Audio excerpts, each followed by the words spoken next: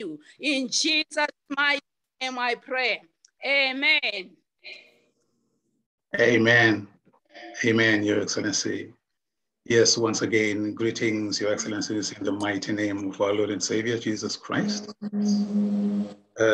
Today, Your Excellencies, we will hear presentations on the topic civil and customary marriages. Is one more important than the other? A very interesting topic indeed. Like you said, Your Excellency, we are here to learn and to hear from their excellencies as this topic has been revealed to them as they share with us here in this evening, this afternoon. We are going to be hearing from, call them regions, but I will say continents, the continent of Africa and Europe. We're hearing from great men and women of God from France, from Kenya, from the Republic of South Africa, from Angola. Your Excellencies, we are quite honored to have you share what you have to share with us on this very important topic. But before we go further to hear from their excellencies, can I at this juncture call upon the technical team to help us play the GBR video for the benefit of all that may not be so familiar with what GBR is about. Technical team, please, can share with us that video. Thank you. The Global Business Roundtable has a God-given mission to focus on the holistic development of people in line with God's plan for His kingdom. The aim of the organization is to help members to grow spiritually, intellectually, to grow their networks, and to participate in trade and investment opportunities, to also participate in mentorship and coaching programs, and to expand their businesses. Our organization focuses on the holistic development of its members and invests its time and resources in developing people in key sectors, including spiritual growth and development, which is critical to ensure and to foster strong moral values and ethics, which we want to inculcate in all our leaders and standards, so that we could contribute to the production of a new breed of leaders that will shape and transform Africa and the rest of the globe. Since its launch in Johannesburg, South Africa in 2009, the Global Business Roundtable has impacted thousands of lives around the world. 10 years after its launch, this God-focused organization has a presence in more than 80 countries in the following regions: the Southern African Development Community, East Africa, West Africa, Central Africa, North Africa, Asia, Europe, North America, South America, and the Caribbean. GBR has strategic initiatives, programs, and platforms that facilitate growth and opportunities for its members. This is done through the global and local events such as World Congress, Prayer Camp, and the Thought Leaders Summit, Women of Character Summit, Future Leaders Summit, trade and investment exhibitions, and GBR sessions. These events create an environment for our members and partners to meet, interact, and create relationships that will develop their businesses and lives holistically. GBR also has a TV show called A New Thing, which seeks to educate, inform, challenge, empower, and inspire one to live their best lives in line with God's purpose by bringing in several experts from various fields and sectors together. The Global Business Roundtable believes that informed and engaged leaders can make a positive change in the world. The GBR Academy was established primarily to address leadership capacity within the Global Business Roundtable leadership structures. The GBR platform is an online system that exists to create opportunities for personal and professional development. It is poised to further facilitate trade and investment opportunities across nations and industries for big business. For more information on our organization, please visit www.globalbusinessroundtable.com or contact us on +2711 242 8000.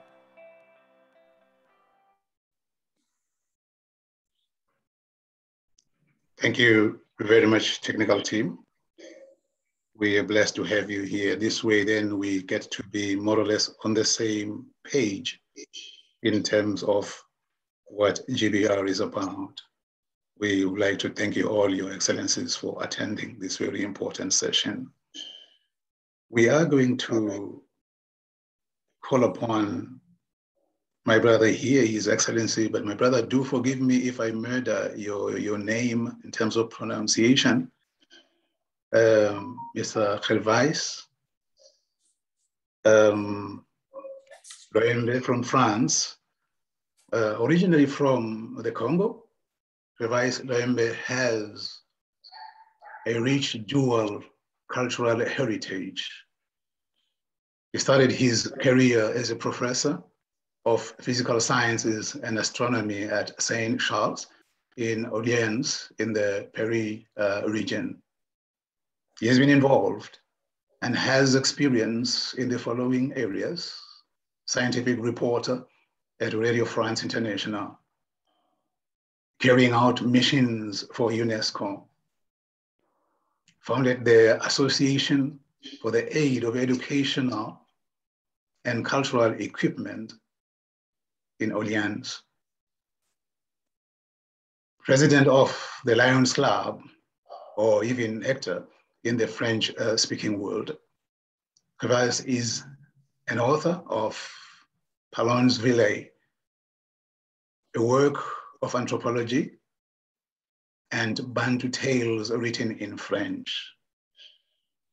As a delegate of the prefect of Centre Val de Louis region, or Lorraine region, Gervais received the insignia of Knight of the Legion of Honor. He is also involved in employment creation, education, security, health, and urban renewal. My brother, we're blessed to have you. Your 15 minutes start right now, sir. Thank you, sir. Thank you. Merci.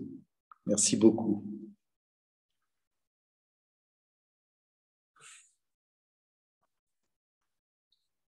Bonjour à tous. Je pense qu'il m'est demandé à présent de prendre la parole et je vais devoir m'exprimer concernant le sujet qui nous impacte aujourd'hui. Alors, ce que je voudrais dire, c'est que vous m'excuserez, mais je m'exprimerai en français. J'espère et je pense qu'il y a quelqu'un qui est en train de traduire mon propos. Le mariage civil, le mariage traditionnel. Le mariage, pour commencer, est un acte fondateur de notre société qui permet de perpétuer l'espèce humaine de façon régulée et structurée. Il n'a pas encore été identifié un rituel similaire chez les animaux, c'est-à-dire qu'on n'a pas vu des animaux mettre en place une cérémonie qui permet justement de structurer, de réguler la mise en commun de deux êtres pour créer ce que l'on retrouve chez l'être humain. On pourrait donc dire que c'est une caractéristique de l'être humain que d'être à même de mettre en place cette cérémonie. Et nous verrons un peu plus tard, et notamment dans les questions, à quoi cela peut bien servir.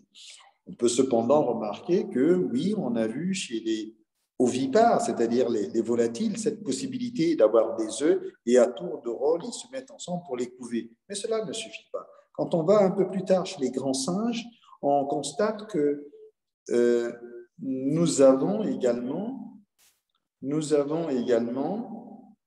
la possibilité d'une vie en communauté de deux partenaires de sexes différents, de façon à entretenir et accompagner leur progéniture, leurs enfants.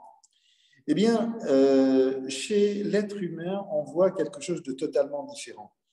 Pour faire court, je dirais qu'il a été constaté, en tout cas, il a été mis en place un certain nombre de pratiques et de règles qui permettent de s'assurer que deux êtres vont se mettre ensemble, d'abord pour une vie en communauté qui pourrait durer longtemps, mais qui en même temps va lui permettre d'avoir une descendance.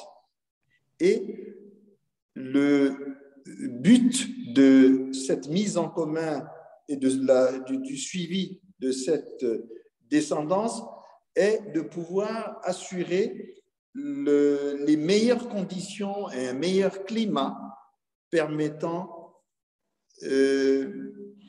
de s'assurer de l'épanouissement de ces enfants, aussi bien de la progéniture, c'est-à-dire des enfants qui vont être issus de ce lien, que des parents qui se sont mis ensemble pour cela. Nous avons là la création, ce qu'on appelle d'un foyer, c'est-à-dire d'une unité sociale.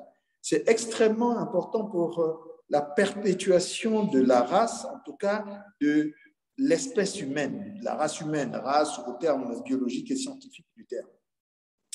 Alors, pour cela, nous avons donc un certain nombre de pratiques qu'on peut appeler d'ailleurs un rituel, c'est-à-dire un certain nombre d'attitudes, de comportements, de choses qui feront que petit à petit, on va avoir ce qu'on appellera un mariage traditionnel. En notant bien que la tradition, c'est quoi? Si on peut faire une définition simple, la tradition sera considérée comme, l'acception serait que c'est un ensemble de règles et de pratiques qui ont été retenues, que l'être humain ou les personnes de cette société ont retenu comme leur permettant d'avoir une vie harmonieuse, et ces pratiques ont fait leur preuve. On a fait les preuves que le respect de ces règles-là permettront au fur et à mesure à cette société, à cette communauté naissante qui s'est créée, de vivre en harmonie, en tout cas de vivre dans la paix, d'avoir une vie apaisée. C'est extrêmement important, c'est ce que le mariage traditionnel va apporter. C'est important, c'est une caractéristique importante. Alors, ce mariage traditionnel, eh bien, il va avoir ce qu'on appelle un rituel, un certain nombre de rites qui cumulent d'ailleurs deux choses. Ce qu'on appellera le rite de passage et le rite d'initiation. Le rite d'initiation, c'est quoi? C'est nous allons avoir un certain nombre de pratiques qui permettront, en tout cas ces pratiques, d'initier, d'informer, de former ces personnes, ces deux personnes, qui vont changer de condition. C'est-à-dire, vous avez un jeune homme qui, pour l'instant, vivait seul, et on va l'emmener à prendre conscience de la nécessité de savoir traiter celui qui est en face, c'est-à-dire la femme. Mais de la même façon, la femme, qui a un rôle extrêmement important dans la tradition, je vais dire africaine, va aussi être emmenée à être initiée, c'est-à-dire formée.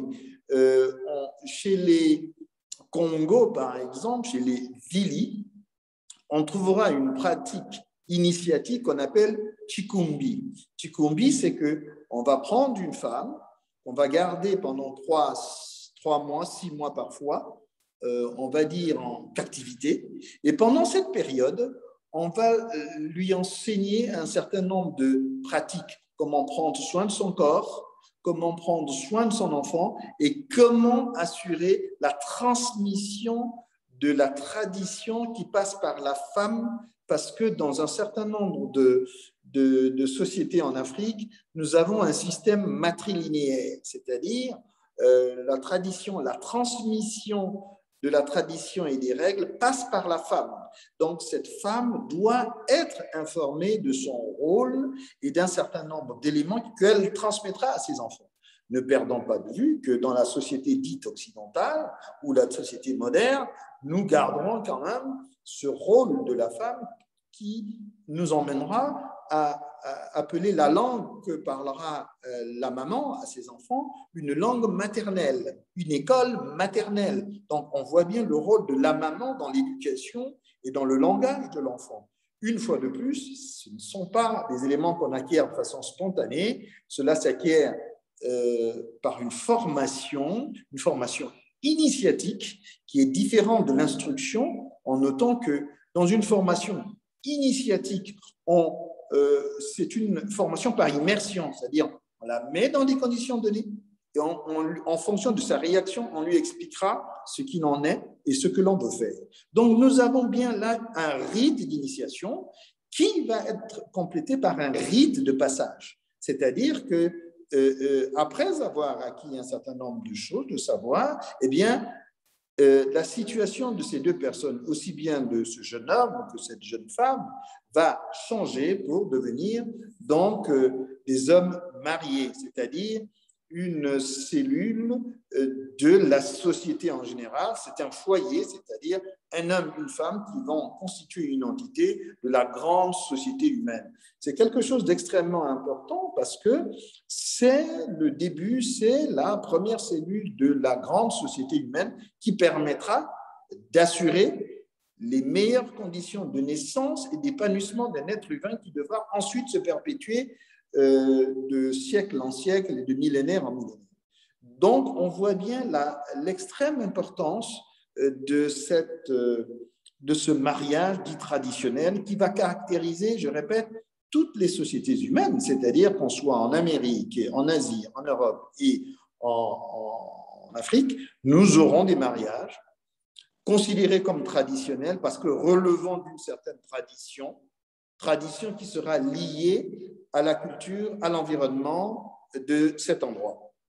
Alors, je pourrais revenir très rapidement d'ailleurs sur ce rite dit traditionnel, plutôt ce rituel qui relève du mariage traditionnel. Alors, si je faisais très très court, je dirais qu'il y a au moins trois choses. La première chose, c'est qu'on aura une entrée, plutôt un appel, c'est-à-dire on va interpeller, après avoir identifié la femme ou l'homme qui plaît. Là encore, on pourrait en discuter parce que la démarche n'est pas toujours faite par les futurs conjoints, elle est parfois faite par les parents. Ça aussi, il faut le savoir. C'est-à-dire, il arrive souvent dans le mariage traditionnel que les deux futurs époux ne se connaissent pas et que ce sont les parents qui ont décidé de les mettre ensemble.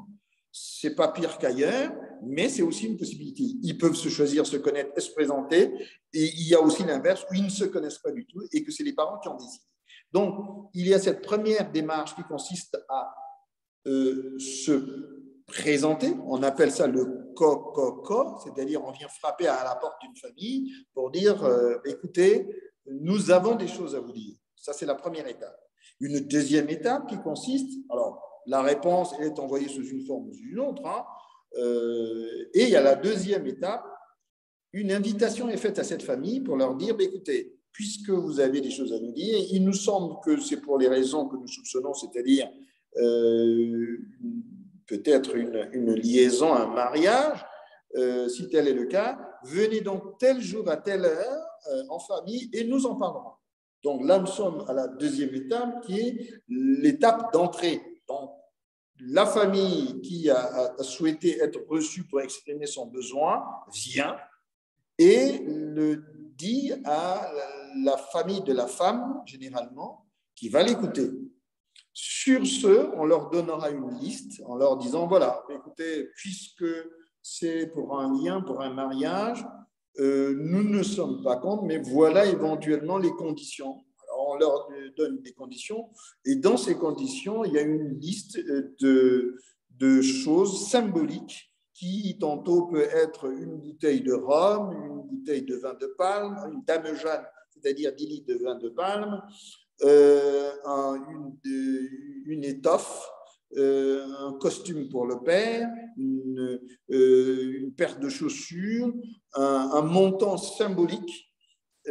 Tout ceci est consigné dans une liste et remis à la famille. Ils vont aller discuter, ils se mettront d'accord et à ce moment-là fixeront la date où ils viendront. Donc nous passons donc là à la troisième étape. Et à cette troisième étape, pour faire court, eh bien, les deux familles, donc la famille du garçon, du jeune homme, viendra avec la liste de ce qu'on lui a demandé et la famille de la future épouse attendra cette visite sur un jour qui a été déterminé, dans un lieu qui a été déterminé également. Il est bien entendu qu'on prendra le temps de faire une certaine préparation afin que les uns et les autres puissent avancer. Alors, il faut dire que nous sommes là dans un rituel. Qui dit rituel dit une attitude, un comportement et des actes posés qui sont totalement codifiés.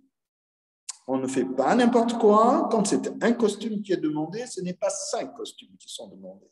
Quand il est demandé une pièce, c'est-à-dire une certaine longueur, un certain nombre de yards de tissu, ce sont ces tissus-là, pas d'autres. Si c'est du raffia qui est demandé, donc tout cela est très codifié et est très symbolique. Bien, donc une liste est donnée. À cette liste-là, les gens s'organisent pour répondre à cela. Une date est prise et les 2 familles se rencontrent, généralement dans la famille de la femme et plus précisément chez l'oncle maternel de la femme. Donc, ces personnes vont se retrouver. Deuxième chose extrêmement importante, ce sont les 2 familles, d'abord. En général, ce n'est pas le père et la mère, donc les 2 familles, c'est au-delà de la famille nucléaire, les tantes, les oncles, etc. Donc, on n'est jamais en dessous d'une vingtaine de personnes. Donc, au total, une quarantaine, vous voyez que ça fait déjà du monde. Au-delà, nous allons ensuite quelque chose de très important. Il faut avoir ce qu'on appelle un maître de la parole, c'est-à-dire qu'il y aura quelqu'un qui sera, alors l'avocat en français, ce n'est pas le bon terme, l'huissier non plus, mais c'est quelqu'un qui servira d'intermédiaire, c'est lui qui sera chargé d'exprimer l'attente, les vœux de chaque partie et aura ce rôle également de modérateur, de temporisateur de cela.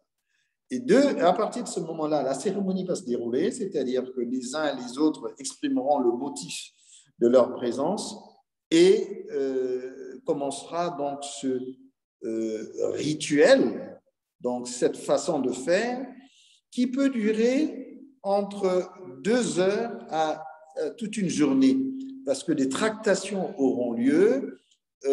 On demandera à la famille de la femme, de la future épouse, demandera les raisons de la présence de ces personnes en simulant de l'ignorer, et la famille de l'homme répondra en feignant également de savoir qu'ils avaient eu déjà des premiers contacts. Ces échanges vont se faire dans une sorte de jeu de rôle extrêmement intéressant, extrêmement instructif et surtout relevant de la tradition, et cela de façon totalement codifiée, puisqu'il y a un porte-parole qui est là, qui exprime les choses comme il faut, et à aucun moment le futur marié, d'abord le futur marié il ne parlera jamais, il ne parle pas, et la future épouse n'est pas présente.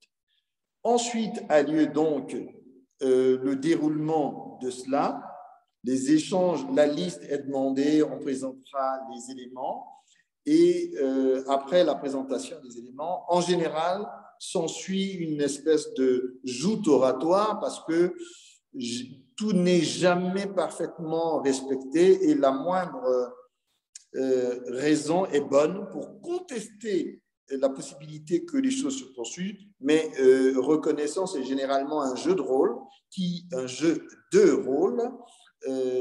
permet de tester les capacités oratoires de chaque partie d'abord, mais de jauger également la force et la puissance de l'autre, parce que nous sommes là dans une espèce de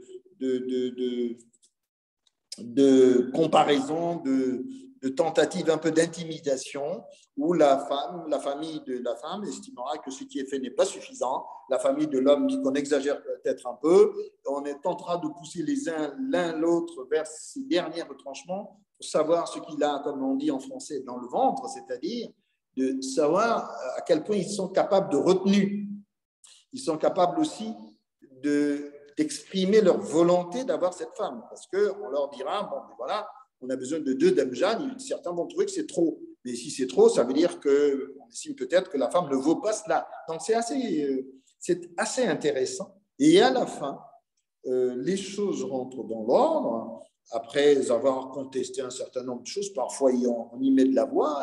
Il arrive même que la cérémonie est interrompue pendant un quart d'heure, une demi-heure, et pourquoi pas au-delà. Puis ils reviennent, mais nous savons qu'à la fin, les choses rentrent dans l'ordre, la cérémonie se déroule comme attendu, c'est-à-dire l'échange, enfin, la liste est respectée, elle est donnée, on donne l'absolution à l'union de ces deux personnes.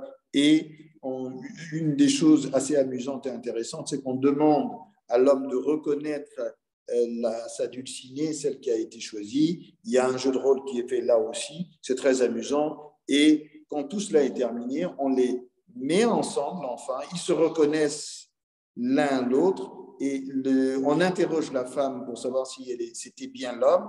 De la même façon, l'homme, à la famille de l'homme, on lui demande si c'était bien la femme. On les présente les uns aux autres à la famille. Il arrive des fois que c'est l'une des premières fois qu'ils se voient.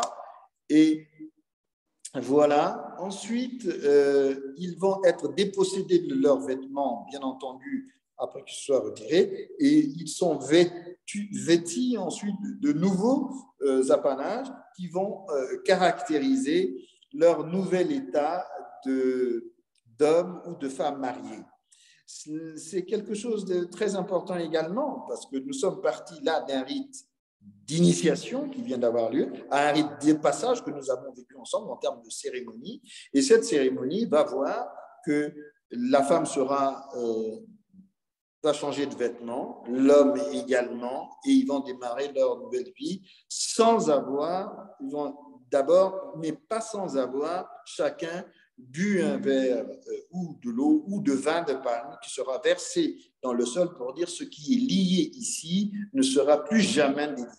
C'est extrêmement important, mais c'est extrêmement symbolique également. Alors, je vais faire court pour aller rejoindre quelle différence finalement avec le mariage civil. Si on veut faire court, on peut imaginer simplement que le mariage civil est la version moderne du mariage dit traditionnel. Toutes les traditions sont amenées à évoluer en fonction de son environnement, en fonction des gens qui les constituent. Nous sommes aujourd'hui dans un système qui est assez différent, on va dire, influencé par l'Occident dans sa façon de faire, c'est-à-dire que nous allons entrer dans une méthodologie où il s'agira de deux êtres qui vont se choisir, pas forcément avec l'assentiment des parents, dans ce mariage civil. Nous sommes dans une société où il y a un certain nombre de droits et le mariage va être cette forme d'union qui permettra la protection de deux êtres qui ont décidé d'avoir une vie commune, d'acquérir des biens communs, d'avoir une progéniture, et il s'agira de se donner les moyens de les protéger, de s'épanouir ensemble, mais surtout en tenant compte des règles de la société. D'où ce mot qui devient un mariage civil. Et là, nous ne sommes plus dans ce rituel qui a existé depuis la nuit des temps, mais nous sommes dans l'application de règles, de lois exigées par les pouvoirs publics, l'État. C'est pourquoi le rôle a été dévolu au maire, pas au préfet, au maire. Tout dépend de l'endroit où on se trouve. Si vous êtes dans un avion, tout le monde le sait, c'est le commandant de bord. Si vous êtes dans un navire, ça peut être effectivement, là encore, le capitaine de bateau. Dans la cité, c'est le maire qui procède ou son remplaçant, en tout cas l'un de ses adjoints, qui sera chargé de ces unions. Et puis, bien entendu, il y a le mariage religieux, mais nous n'en avons pas parlé. Nous avons plutôt parlé ici du mariage civil. Donc, alors, dans ce mariage civil, la première chose sera surtout de permettre, celui qui va officier s'appellera donc l'officier d'état civil. Ce ne sera plus les deux familles en présence avec un représentant et la présence de la société tout entière qui va veiller et qui va sceller l'union en présence et avec l'absolution du père. Là, nous sommes dans quelque chose de totalement différent. Les deux conjoints se choisissent, on considère qu'ils se sont choisis, ils viennent avec leur famille en tant qu'assistants dans le fait de venir juste voir ce qui se passe comme de simples curieux, avec chacun un ou deux témoins. Alors, il y a une procédure qui est connue, qui consiste à aller voir avec la publication des bancs et tout ce qui s'ensuit. Hein. Le but étant ici que le mariage est le statut le plus protecteur pour que le conjoint survivant et l'héritier soit l'héritier légal de son époux ou de son épouse. C'est-à-dire qu'on est là dans quand même quelque chose de très... qui relève du droit, avec des règles bien précises. Voilà, il faut protéger l'autre, il faut veiller à l'éducation des enfants, il faut veiller à un certain nombre de choses. Nous sommes au-delà de ce que nous avons connu tout à l'heure, où c'est vraiment... en fait, la différence serait que ici, dans ce cas de figure, nous avons un lien entre deux personnes avec pour témoin la famille et les amis. Et la société, par son représentant, le maire, qui vient officier, donc officier d'état civil, qui viendra sceller cela avec une bague, avec un registre, etc. Alors, bien entendu, c'est juste pour garantir des droits de protection, la sécurité sociale, si jamais l'un meurt, l'autre héritera de cela. Alors que dans le cadre du mariage coutumier ou traditionnel, on est dans quelque chose d'autre, de totalement différent, qui d'abord qui se déroule dans le temps, mais également qui lie deux familles, deux clans et deux tribus.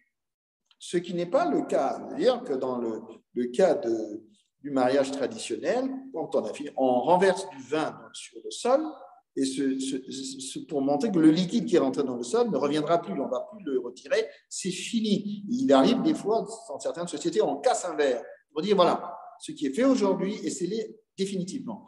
Tandis que dans le mariage dit civil, écoutez, on signe des papiers, si on n'est pas d'accord, on arrête. Donc voilà un peu où je vais en arriver, et le complément sera donné éventuellement par l'éclairage de vos questions, parce que vous en doutez, on pourrait encore en parler pendant des heures. Merci pour votre attention, et je reste à l'écoute de vos questions pour des éclaircissements si vous le souhaitez.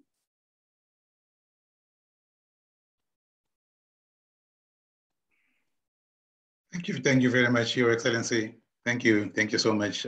Pity that we only have to be limited to the 15 minutes. It does appear like we had so much to share with us, but like you're saying, there will be an opportunity for attendees to ask questions at the end.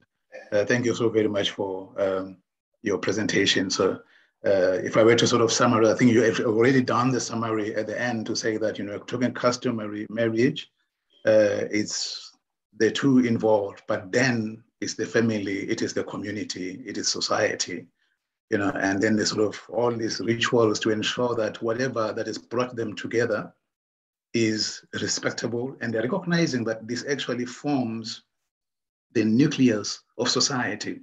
And therefore, to introduce all of that, to bring them on board as the new couple, the whole society gets shaken and get excited about this relationship being established.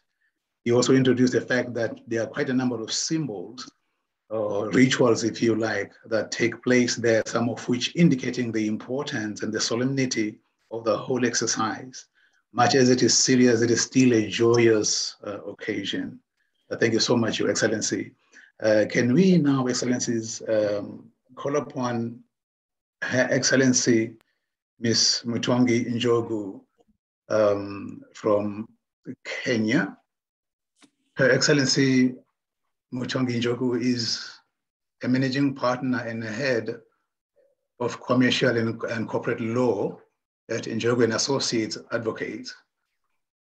Her educational background includes, for instance, LLB honors from Moi University in 2007, law diploma from Kenya School of Law in 2009, the MBA in Strategic Management from the United States, International University, USIU. Ms. Njogu brings in the wealth of experience in the public and private sector, where she has served for the last 10 years. She has vast experience offering legal advice to leading commercial entities in Kenya in the banking, information technology, and manufacturing industries while working for Kirundi and company advocates. Ms. Njogu is also a specialist in matters of public procurement, arbitration, and anti-corruption, having gained the experience of working for the Office of the Chief Justice by providing corruption mapping and compliance strategies. She's a certified integrity assurance officer by the Ethics and Anti-Corruption Commission and has attended several trainings and workshops in this area of expertise. Ms. Njogu is a certified mediator from the Mediation Training Institute, chartered arbitrator from the Chartered Institute of Arbitrators, CIA, commissioner for oaths and a notary public. She is also deeply passionate as well in emerging technologies, Internet of Things, for instance, artificial intelligence, blockchain, and machine learning and cybersecurity, and their aid to assist in access of justice. She's certified in blockchain technology from the Oxford University, Said School of Business, and has attended several training and courses in the same. This is coupled, of course, with an in-depth knowledge on matters of privacy and security of data. My sister, Muthoni Njogu. Welcome, my sister. You are rich with so much to share with us. Take us through, Your Excellency. Civil and customary marriage is one more important than the other. Your 15 minutes starts now, Your Excellency. Thank you so much for having me. I want to talk from a cap of a lawyer. I want to wear my legal hat at this particular moment in time. And I thank the previous speaker for really taking us through what customary law is all about. So when I wear my legal cap, I will answer the question, between civil and customary marriage, which one is more important?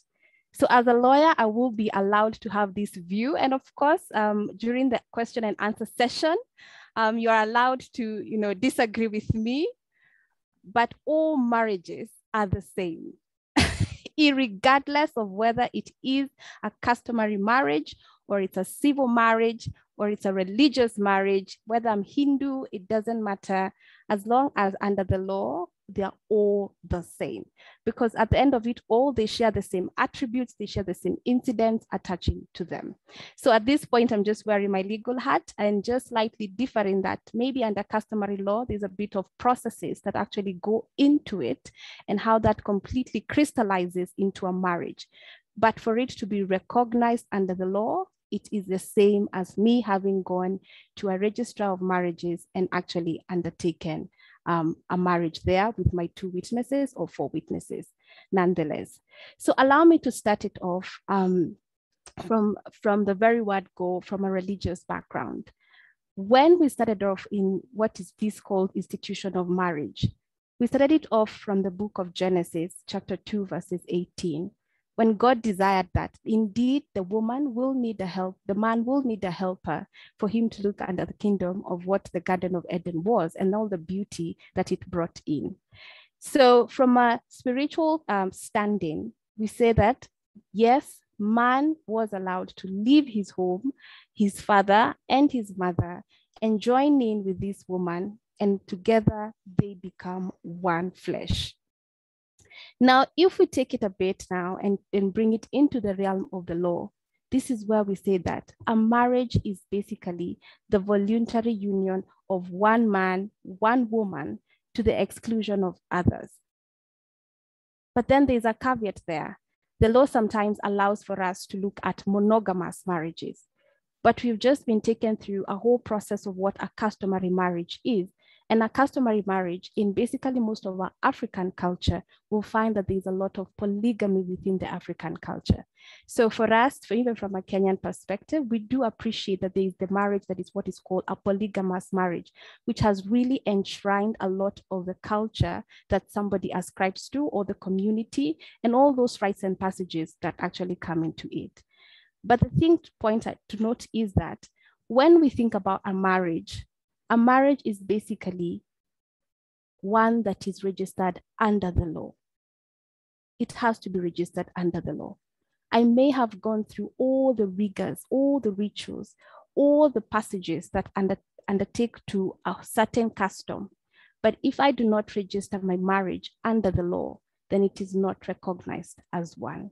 So yes, again, I answered the question that all marriages are equal. As long as they're in the face of the law, they are all completely equal. So marriages, when we look at marriages, they are normally captured under the very supreme law of each and every country. Even if the country is South Africa, even if the country is Tanzania, you most find that marriages are recognized within the constitutions of these countries. Every sovereign country will definitely have an identifier that states that most people or partners within a marriage have equal rights to a marriage. And these equal rights will look like in the face of at the point we got into the marriage, during the marriage, and at the dissolution of marriage. So every single party who comes into a marriage has an equal right within that particular parameter. So I will not completely go exactly into what exactly constitutes a customary marriage, because I believe the wonderful speaker who was before me has really gone into in-depth of what exactly that looks like. It has the connotation of family. It has the connotation of, society within it, all that embrace that at the end of it all, when we have gone through all those processes, we will find that we have a man and a woman, and they have gone through all the rights. And at the end of it all, we now did them as husband and wife. So we do define legally, from a legal perspective, just to bring it back again, for me wearing my legal hat, we do define it as a marriage celebrated in accordance with the customs of the communities of one or both of the parties to the intended marriage. And they must be sealed by something we call payment of dowry. But it depends, again, what is the culture? Does the culture dictate that dowry is one of the things that seals the marriage or seals the conclusion of the marriage? So in most African cultures, in most that I am well aware of, and which even if it was brought to a court of law, there's normally a dowry element towards it. And what I think Gervais was talking about is maybe you ask for beer, you ask for cattle, you ask for goats, as long as there's that symbol that signifies that indeed you technically bought the girl or bought the lady. So that is the seal or the token that actually constitutes the fact that now we have what we call a complete customary marriage. For us, from a Kenyan perspective, we did go ahead, and maybe the rest of the speakers can speak to their various jurisdictions. We did go ahead and make it a requirement that you actually have to register this marriage. Why do we need to register this marriage? Because sometimes we've had the scenario whereby you find that people just like one another, a man and a woman like one another, and they do not want to go through the rigors of the customary marriage or the civil marriage. And once they undertake that level of cohabitation, they now will be deciding later on in life, were they actually married or were they not married, or whatever that they were engaging in resembled a marriage. So from a Kenyan perspective, we were able to come up with laws that allow us to register it. 3 months down the line, you should register the marriage that it has actually occurred, and you have subscribed to a particular community or culture, and all the rights and passages that pertain to that community or that culture have actually been undertaken, and it's sort of a seal of approval. It's registered with the Register of Marriages, acknowledging the fact that now you are married. But it doesn't necessarily mean that you have to. But if you don't, then towards the, towards more years to come, assumably something does happen to you, will now be forced to come back and then trying to see were they actually married or were they not actually married. So when we move on to the years and we see that, allow me to just speak on to this statement. When we move on, when we say that now we're trying to decipher were these people married or not, what normally happens from a legal perspective, you're trying to see whether if Muthoni was married to, to MJ, if she was married to him, can we presume that a marriage occurred? So what we call a presumption of marriage. So we stayed, me and you together, we sired children, we decided, you know what? The marriage ceremony is not so important at this point in stage. Anyway, the kids are big enough, so we do not want to undergo through the rituals of customary law. We do not want to do a civil marriage. But then unfortunately, one of us passes on. So at that point of passing on, we are trying to identify, am I a wife to even inherit what my husband had? So we are now coming to a point of where we are seeing, was there a presumption of marriage? But a presumption of marriage is what we call a judge-made marriage. It has to go now again to a court of law so that the judge can look from all the evidence surrounding that union, whether indeed you are married. So is it important to register your customary marriage if your jurisdiction permits? Please do. Please actually do, because moving forward, it's going to bring a little bit of more issues and somebody has to go to court where the judge is going to make a finding. Were you married or were you not married? And if the facts and evidence are not in your favor, unfortunately, you may have lived with somebody for almost 10, 12 years and the judge and the court decides you are actually not married at all. So when a presumption is made by the court, I liken it to what we call presumption. You're presumed innocent until proven guilty. So a presumption is basically a court adapting a particular attitude based on the evidence surrounding it that indeed there was a marriage there. So what would the factors that the court would be looking at to see whether you're married? One, it could be children. It could be some relatives knew you. It could be, some neighbors knew you. So those are the kind of things that the court would be looking at to make that presumption of a marriage. So do you want to get there? From a legal perspective, I would say you do not want to get there because that is more litigation, and litigation at the end of it all will definitely cost you some money, which I refuse. I say I don't mind the legal work, but it will cost you some money. So it's very important that somebody does register their traditional marriage or customary marriage. So what's the difference between the customary marriage and the civil marriage? Well, the civil marriage, as had rightfully been spoken about prior, is just a marriage where you go before a state officer, and this person happens to be the registrar of marriages, and you sign with two witnesses who are there that indeed you now become husband and wife. There are processes towards how that is undertaken, and I think some of you have been lucky enough to be married, where there is if there is an objection to you getting married, of course, there's a 21-day notice, whether somebody can put in an objection or cannot put in an objection. So basically, it's just before a registrar of marriages who is able now to see that you have your witnesses in order. There is no objection from anyone where the two of you should not get married, and then it is registered against the registrar, the register of marriages. And again, it has to be put in the register of marriages, because then if that doesn't happen, then the law doesn't recognize you as being married. So once, if there is any objection, again, that can prolong your marriage to whoever your intended sweetheart is. Hopefully that there's nobody else out there who is claiming a right to you. So for us as well, civil marriages are conducted within your country of jurisdiction. But if you have, probably there's something you need to get married for one reason or another, you're probably going out of the country, even within your own foreign missions, that can also happen. There's always a registrar in the various foreign missions that allows you to be married as well. So just going back to the question, which one is more important than the other? From a legal perspective, all marriages, all types of marriages are equal. But we said the way that the formation of these marriages is what makes it a difference. The customary marriages has to be sealed by all the rites and rituals that pertain to that particular community. And again, if you want to fortify your marriage, please have it registered. If within your jurisdiction, that is something that is permissible within its own regulations, have that marriage registered.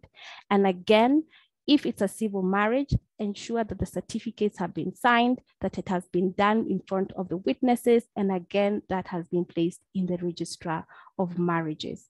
And I just want to say that even as marriages are, are very important, it's been very sad to see, even from our end as legal practitioners, that the decline of marriage is something that we're seeing quite a lot, and especially during this time of the pandemic. So many things have happened, and there's been a rise in the fall down of this particular institution. I think I'm through with my presentation. Thank you, MJ. Thank you very much. Thank you very much, my sister. Thank you very much, Muthoni. Yes, you are really hitting it on the head, eh? When we try to compare the two, you're saying, wait a minute, yes, they actually are the same. In particular, I like the idea that you're saying, depending, of course, on the jurisdictions where we are and country by country, but I think what you are saying is almost common just about all of our countries, more or less, yes, that you've got to ensure that marriage is registered, whether it is customary or otherwise, because yes, we are starting a new family, but at the same time, down the line, there might come a time whereby one of us may have to depart. Exactly. And then when that happens, how do you make sure that whatever you have accumulated over this time gets seriously and well protected so that there are no chaotic situations thereafter? Thank you so much. And you're also saying that when it comes to even your customary marriage, yes, we observe all the rituals and respect all that ought to be done there, but at the end of the day, get it registered. Exactly. Thank you very much, Your Excellency. Thank you very much. And also your presentation was really spot on and to the point. Excellencies, you will have the opportunity to ask questions at the end. Otherwise, right now, I would like us to move on to the next speaker, our panelist for today, Advocate Thabo Seneke. Thabo, please forgive me if I'm messing up your last name there, but somewhere there, Seneke or Seneke, from the Republic of South Africa. Advocate Thabo Donald Seneke, AJ, was admitted in an attorney of the High Court in 1997. He served as the Deputy Director in the Department of Agriculture and Rural Development for a few years before serving pupillage and being admitted as an advocate of the High Court of South Africa in 2004. He is passionate about land reform and customary law. He has been a commentator on various media platforms, articulating issues of customary marriage. Thus, we are blessed to have you to actually do that here for the benefit of all of us. In June 2021, Advocate Seneke was recommended for silk status, that is senior counsel, by the Pan-African Bar Association of South Africa, PABASA. He serves in several boards as a non-executive director and currently serves as an acting judge of the High Court, North Gauteng Division. Thabo, Your Excellency, my brother, take us through this very important topic, customary marriage, or rather civil and customary marriage is one more important than the other. Over to you, my brother. Your 15 minutes starts now. Thank you. Yes, thank you, Mr. Facilitator. I'm not sure if you're all able to see me. I've switched on my video. Are you able to see me? I can see you very well, my brother. Okay, even though I can't see myself. And can you hear me as well? Yes, we can. I can hear you, Excellency. Yes, thank you. I'm just making note of time. And thank you for that polished introduction, which I'm quite surprised. Someone must have done a good job. Just in terms of South African customary law, before the what is called the New South Africa in 1994, South African's customary law was less recognized under the previous government of apartheid. It was just a disjointed and informal process, which was followed by various groups within the Black communities.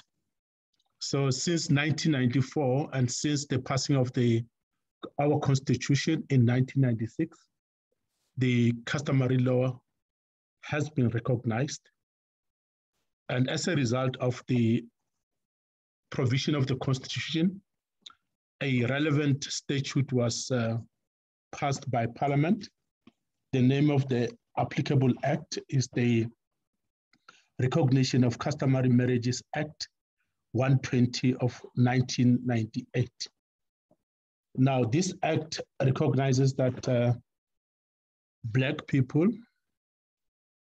who choose the route of getting married via customary marriages, such marriages are recognized as proper marriages, unlike in the previous situation before the 1994 dispensation, where everyone was allowed to vote, including Black people. Now, in terms of the Act, the Customary Marriages Act, the main provision is who qualifies to be married in terms of customary law. The basic principles in terms of Section 3 of the Recognition Act is that the prospective spouses must be above the age of 18 years, must both consent to be married to each other under customary law, and such marriage must be negotiated and entered into or celebrated in accordance with customary law. Now, the difficulty with this law is that it was the issue of how do you interpret, especially the provision relating to negotiation. Negotiation pertains to the main aspect is usually the agreement to pay.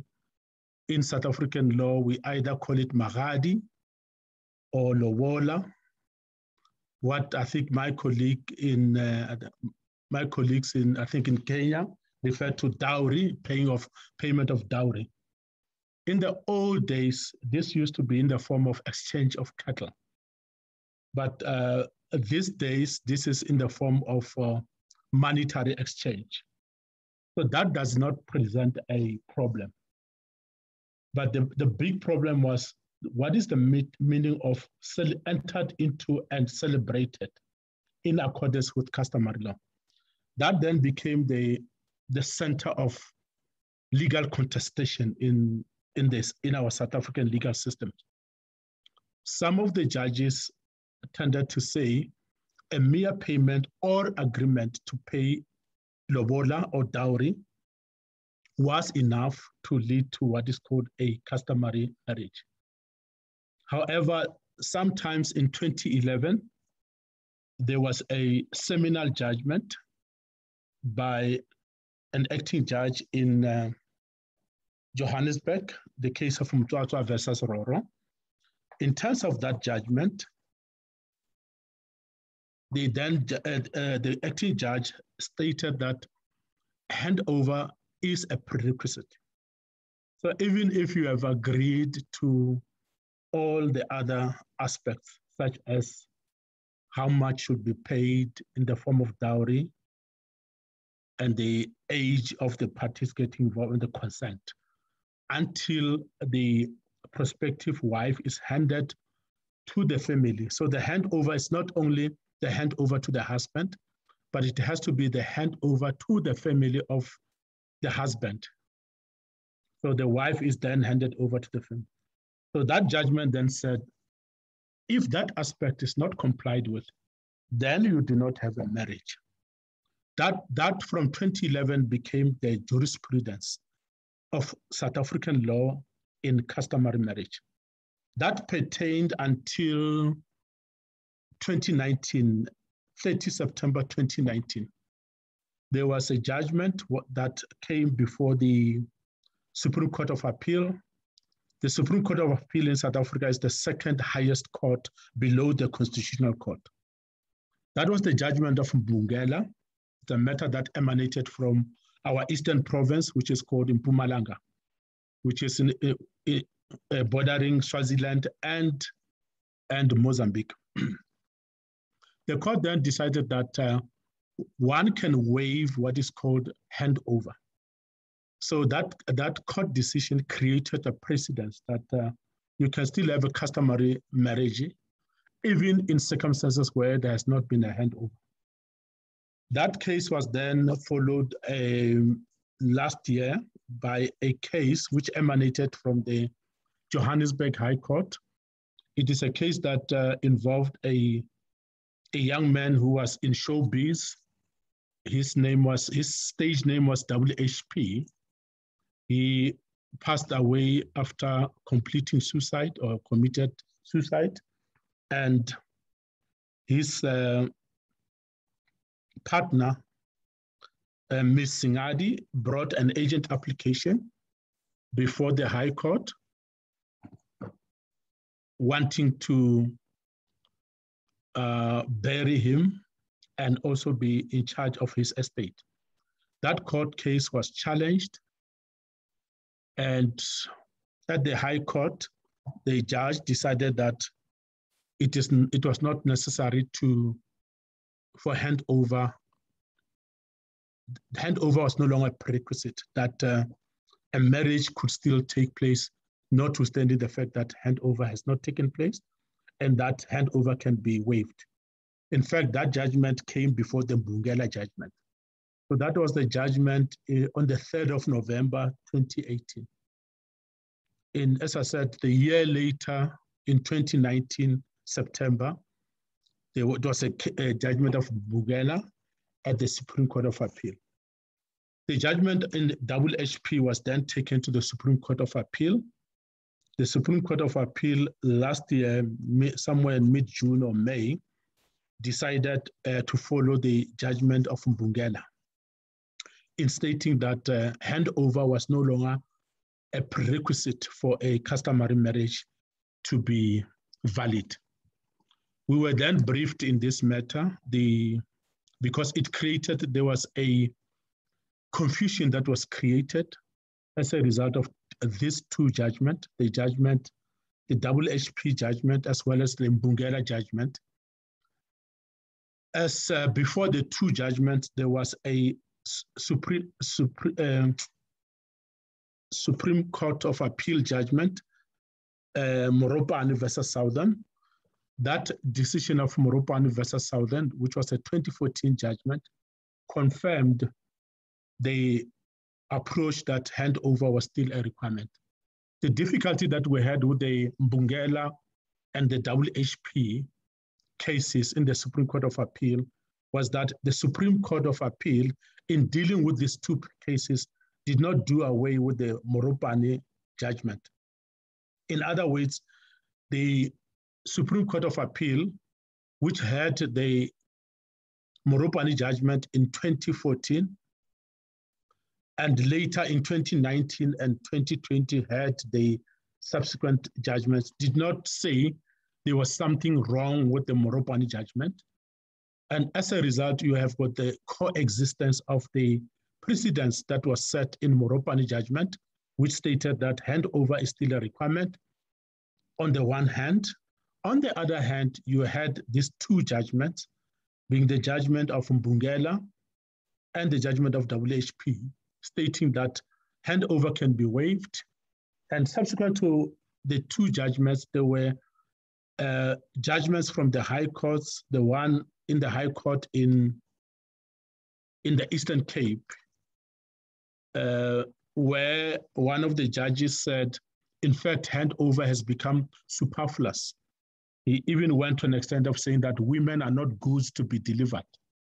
And accordingly, Judge Dokota said that handover is completely a non-requirement. So as it is, we were then briefed to take the matter to the Constitutional Court, the matter of WHP. We drafted the papers. The matter was supposed to serve before the Constitutional Court of South Africa in February this year. Unfortunately, the applicant, our client, the father of the late WHP, passed away in December 2019. So this matter had to be postponed while we were awaiting a substitution of his executor as a new applicant. So that is where the South African situation stands with regard to customary law. At the moment, we do not know where we are, but currently the prevailing judgments are that once you've paid lobolo and there's some sort of ceremony, even at the wife, at the prospective wife's place, because that is where the lobola or the dowry is delivered. According to these two judgments, that kind of constitute a customary marriage. Now, the difficulty in South Africa with that kind of law is that it is not the law that is reflected in the practice of the communities. The communities have got a different understanding of what constitutes customary law. So the reality is that when the court interprets what constitutes customary law, there's no synergy, there's no relationship between what pertains to the practical way of dealing with it and what is practiced by the judiciary. So our attempt to take the matter to the Constitutional Court was to ultimately bring some form of understanding and uniformity in the application of the law pertaining to customary marriages. But now the difficulty in South Africa, we have a system where we've got about 3 types of marriages. We've got what is called in communal property.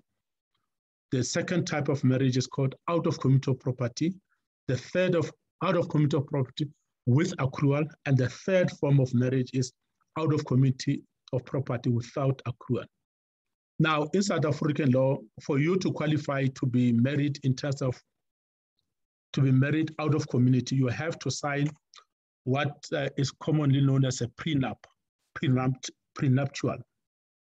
In South Africa, it's commonly known as the antenuptial. And the colloquial name of the antenuptial contract is ANC, not to be confused with the African National Congress, the governing party in South Africa. Now, in South Africa, for your marriage to be out of community of property, you must conclude the antenuptial contract before you enter into a customary marriage. In this instance, it means that even before you send your delegations to go and negotiate for payment of the dowry or lobola, you must already be entering into a prenup or antenuptial contract. Otherwise, once you pay lobola or dowry, your marriage automatically becomes marriage in community of property. Now, the difficulties present themselves when, of course, the parties are no longer in good terms, the relationship is strained, the marriage is breaking down. That is when parties, to their shock, suddenly realize that they have entered found themselves in a quandary, in a difficult situation. The other instance, of course, is where one of the parties who passes away. That is mostly, that's when these cases come before court, because that is where, at the time when parties attempt to assert their right, to vindicate their right, and some various issues then arise. And that is where we find ourselves. So those are some of the difficulties. There is this, I think it's taken for granted that marriages favor women. But we know, like in a country like South Africa, I'm sure the same with Kenya, especially countries where women are also empowered to economically, educationally. There are women who might be disadvantaged by marriages which are in communal property.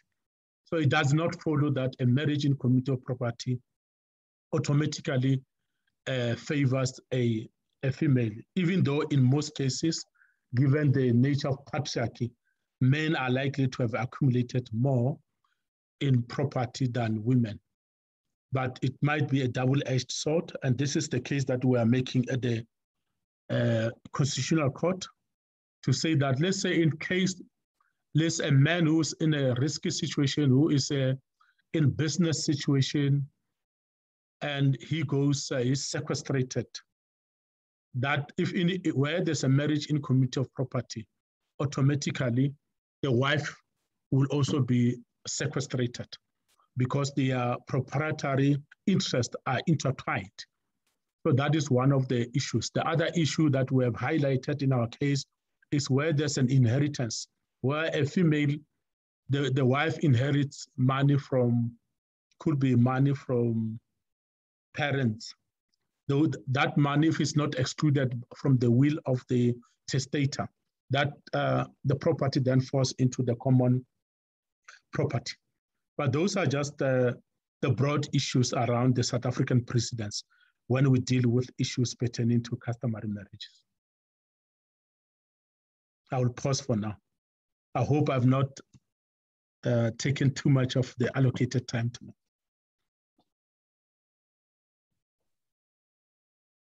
Hi, Thabo, thank you very much, Your Excellency.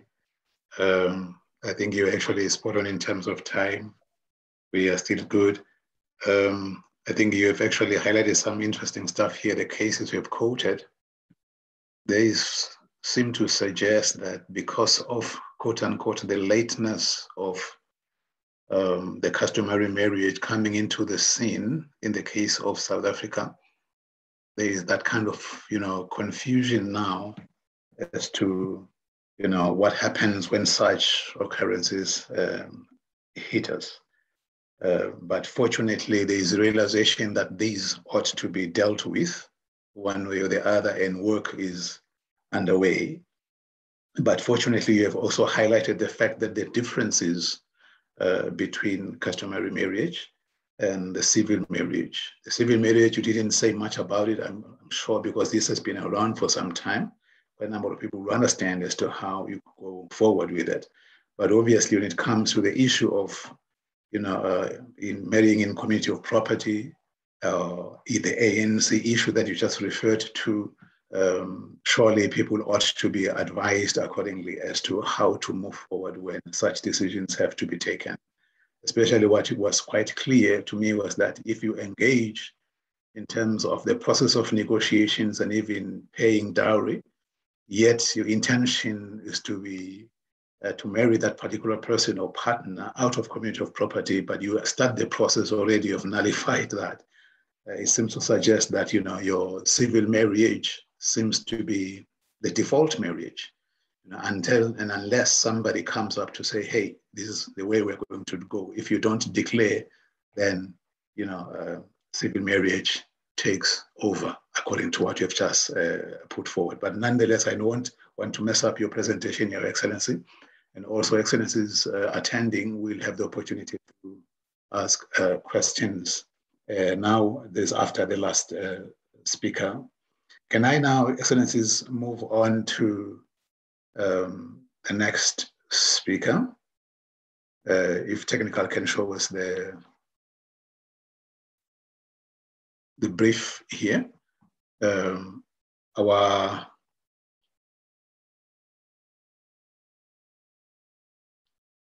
next speaker, I'm hoping, yes, thank you very much. Yes, we have His Excellency Costa Cassoma from Angola. His Excellency Costa Cassoma holds a bachelor's degree in English language, a teaching methodology from ISCED, which is Angola Teachers Training Institute. He's an English and Portuguese language teacher, as well as a professional translator and interpreter. Mr. Cassoma is a board member and co-founder of CLATRAD, which is Southern Africa Translators Club. He is also a youth in Africa ambassador from Angola. We're happy to have you, Your Excellency. Do share with us your views on this very interesting and important topic, in us helping us decide and have an idea as to between civil and customary marriage, is one more important than the other. Your Excellency, your 15 minutes starts now. Over to you.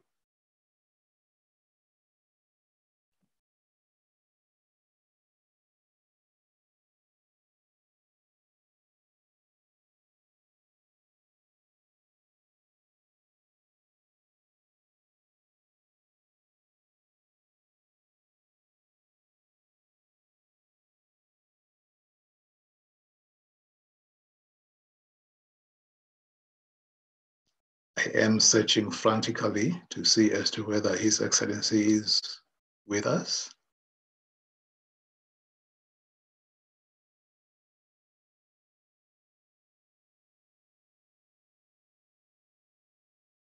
Oh, okay. It looks like His Excellency is not online.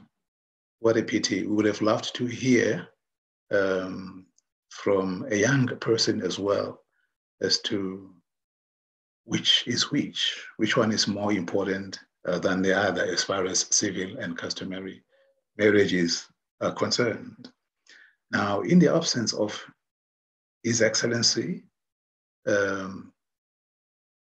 Costa, this now gives us even more time to engage on the presentation or on the topic at hand.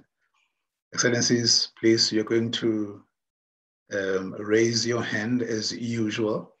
Technical is going to help us unmute the Excellencies to put forward their questions. Maybe for a start, we'll sort of indicate the question you want answered, and also, if possible, indicate which one of the panelists you would like to respond to the question. If it's, however, open question for any of them to respond, you indicate. Let's take maybe first 3 questions and see how we go from now.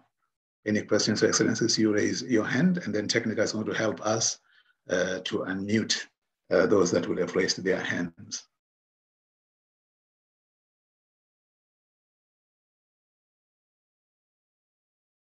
I can see His Excellency John Kauya's hand is up.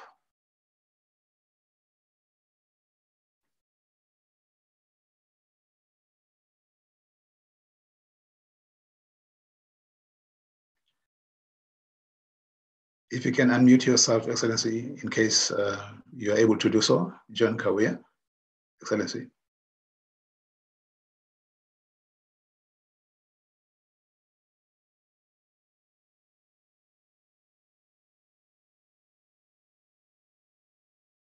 Or let me put it this way, any of the 3 that will be able to unmute themselves will have an opportunity to go first.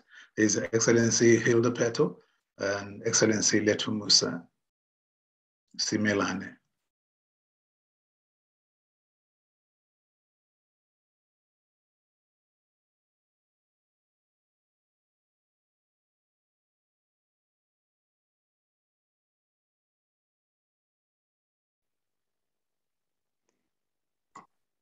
Your Excellency. Wow. Go ahead, Excellency Hilda. We can hear you. Good afternoon, Excellencies. Good afternoon, Excellency. Yes, wow, wonderful presentations.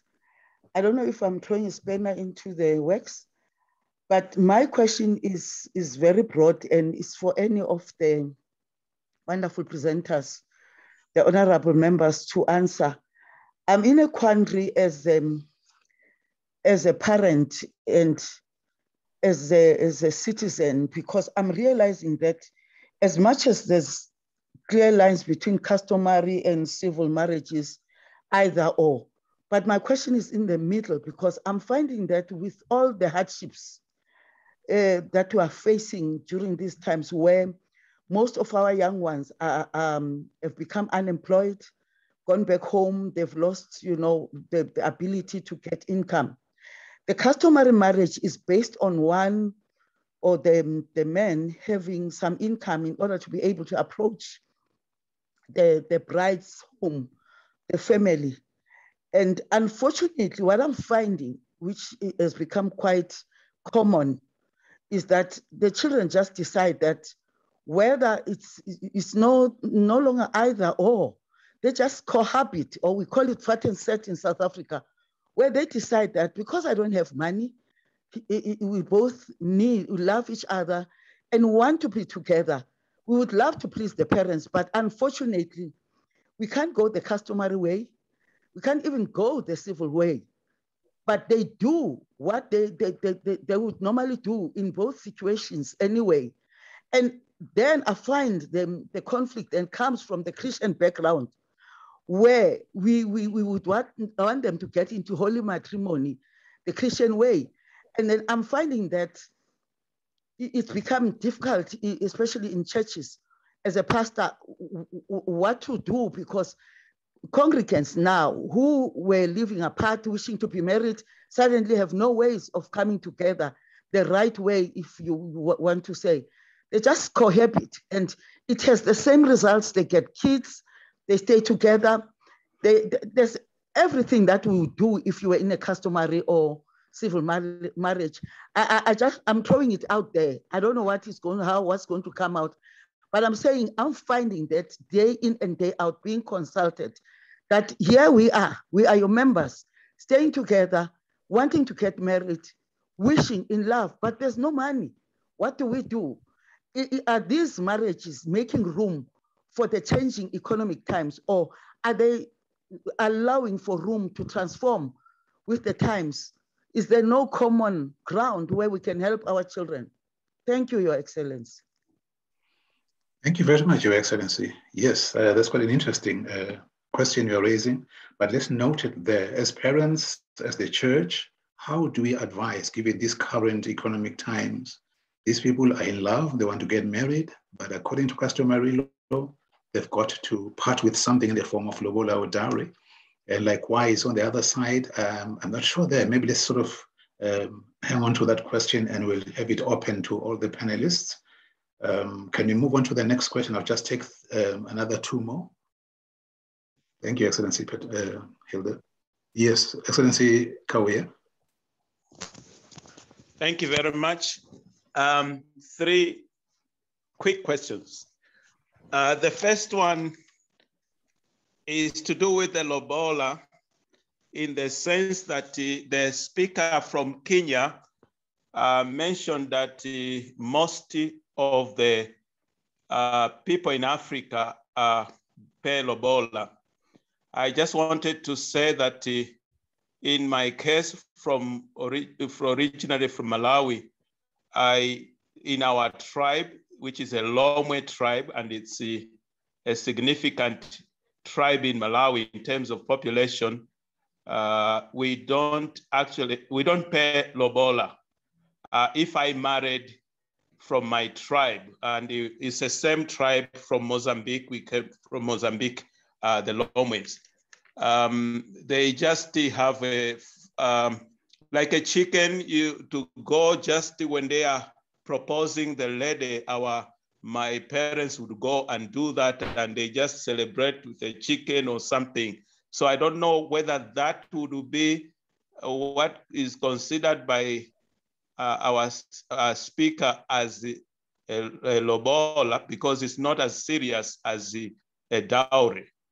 That's the first thing. And I think it's only that because my wife is from the north and they pay lobola, so I had to pay lobola, but my children I will not require lobola from them according to our culture.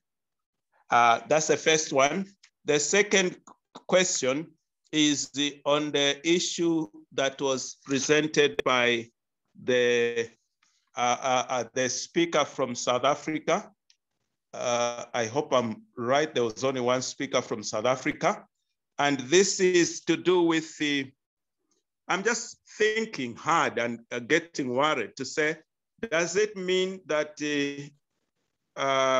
me and my wife should be speaking and thinking as a couple what we want to see happen to either one of us, especially my wife, in case I were to die first before her, because the law seems to be favoring men than women.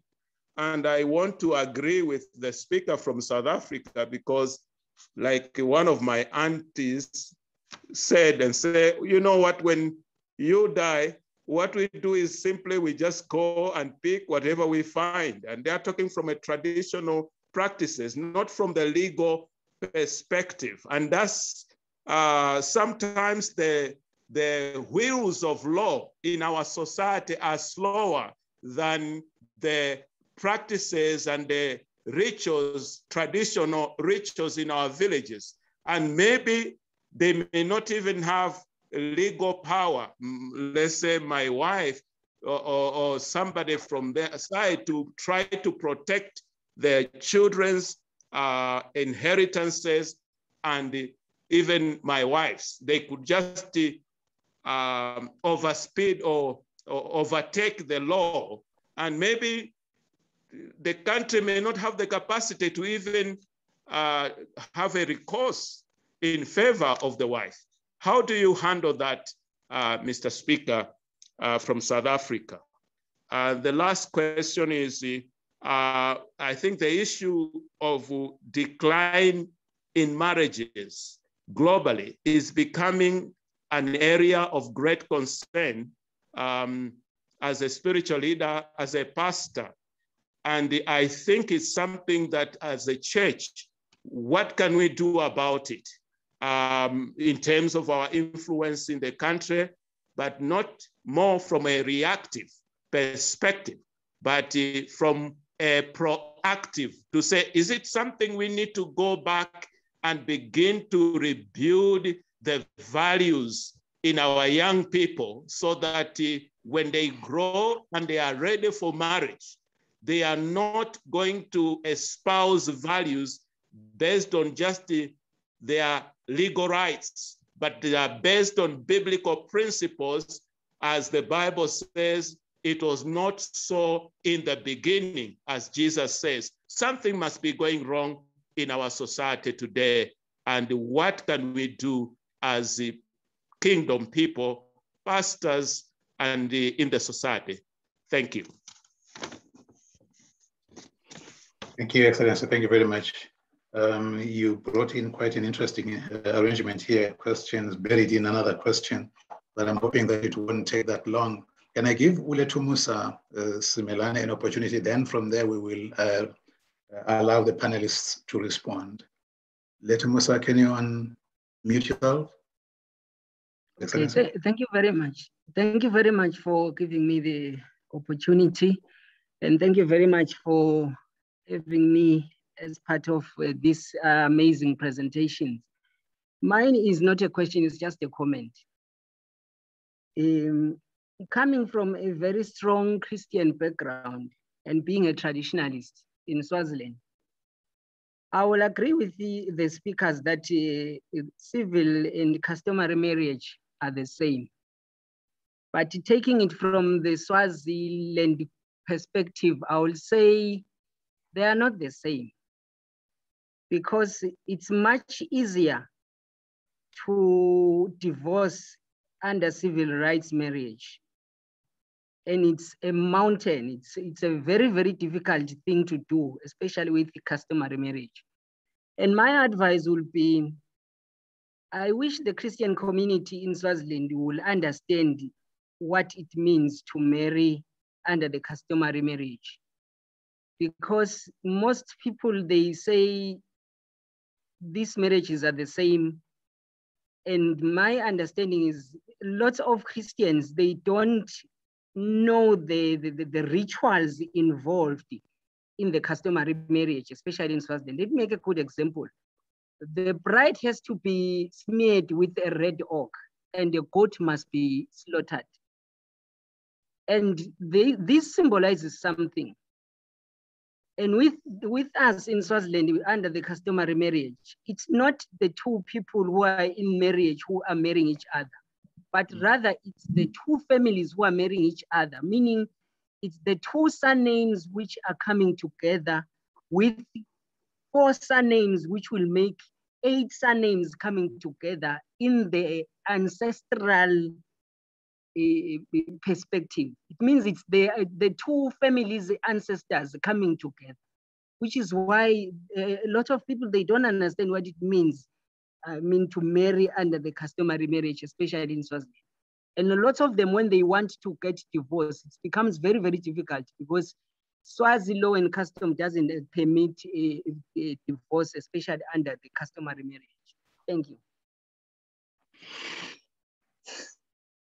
Musa, thank you very much, Swatilagiti. That is an interesting observation there. We're talking about customary marriage versus civil marriage. And you're bringing in quite an interesting observation that under customary marriage, particularly in the case of Eswatini, I know some parts of Southern Africa, it becomes very difficult to actually institute a divorce. Yet on the civil marriage side, it's a matter of just a snap of the fingers and then off you are gone. Can we now hold it here and then ask our panelists to comment on this, and then we'll proceed. There's a question which was really very much open, which was asked by Her Excellency Hilda Petto regarding the difficulty that our kids are now finding themselves in terms of having to pay lobola and the expenses that are associated with marriage, and therefore opting for cohabitation, that is, just living with somebody without having married that person. And these, we have challenges even in the church, not only just as a parent. Would there be a comment on just this one for now, and then we'll move on to the next? Any of the panelists that want to just comment on this, please give yourself 2 minutes just to hit it on the head, and then so that we can cover all the others. I think His Excellency Thabo is online. Can you go ahead, Your Excellency? Yes, in the context of cohabitation, I think the difficulties are, as Ms. Petto has indicated, the economic circumstances might yield to these types of cohabitation. You recall that I think in the olden days when we could use livestock to exchange for that purpose, maybe it was easy. But now what is happening is that money has become a factor. And as such, with the high rate of unemployment, and also the reality is that lobola is prohibitive, especially in South Africa in the context of what I would refer to as our Nguni members of our society. That is your people from your Swati-speaking people of South Africa, your Nelspruit, Mpumalanga, your people from KwaZulu-Natal, the Zulu-speaking, and your Eastern Cape. Your typical lobola will range between 50 and 100,000 rand, and that is just a basic initial amount of lobola. And on top of that, there will be other things like umombes, or the dressing up of the families. And also there will also be a requirement for what is called even a white wedding. So the reality is that young people, given their circumstances, this is also prohibitive. And also it is easy to start families without the commitment of marriage, because there are serious consequences with marriages. What you then tend to have is that in marriages, you are bound because of the proprietary consequences. That's why you see that people preferably stay in unhappy marriages because it is costly to be divorced. It could be that one of the person has done well in accumulation of property. So that person will tend to suffer when in the event of a divorce. Whereas with these informal relationships, once the parties are no longer happy, it is easy to walk away. So those will be the two aspects which will play a role. The reality is that young people, as they grow, become young men, young women, they're not going to wait and say, yeah, because I cannot afford to pay lobolo, my life is going to come to a standstill. So the economic imperatives might force them to enter into these informal types of marriages, which are called cohabitation. So that is why it has become prevalent, because families have got high expectations. They do not even look at the economic circumstances of the young people. They simply charge regardless of the affordability. And then the second option becomes cohabitation, because the young people are not going to postpone forming families just because they cannot afford to pay the bill. Thank you very much, Your Excellency. Would there be any comment either from the other colleagues and other panelists? Yes. Yes, for me, I would say this from our perspective. When we think about a civil marriage, and I know the tendency is to run to cohabitation, but I've also witnessed that a lot of times we find that people want to undertake the civil marriage, which does not come with the whole ceremonies. So this, you go to the office of the Attorney General, for us in instance, which is about $15 to actually just undertake the wedding. But now it gives you the right as man and woman under civil law. So you may not have the money for lobola, which may be much more expensive. So what people do is just go to the office of the Attorney General, pay the $15, and then you're just married as man and wife, as opposed to going through the whole dowry process, as opposed to going through the whole, flamboyant church weddings. So they opt for that particular purpose, as opposed to just cohabitation. Yes. Thank you very much, Your Excellency. Yes, I'm not sure if there will be another comment. Yes, of course, Gervais. Oui. Excellency. Oui, alors je voulais apporter une précision sur un domaine également par rapport aux trois questions qui ont été posées. C'est de dire qu'une des solutions serait d'expliquer cette tradition. Le vrai problème aujourd'hui, on ne sait pas, on ne connaît pas la tradition et on essaie de juger la tradition avec les éléments modernes d'aujourd'hui. Et on n'a pas compris. La dot est quelque chose de symbolique. Ça pourrait même être un franc symbolique, un euro symbolique, un dollar symbolique. Ce ne sont pas les millions, les milliards qu'on entend. Et ça, on n'a pas pris le temps. La tradition ne s'oppose pas à la modernité. La tradition ne s'oppose pas à la chrétienté, à la loi chrétienne. Non, elle est complémentaire. Et simplement aujourd'hui, les parents, les uns les autres, la société ne sait pas expliquer.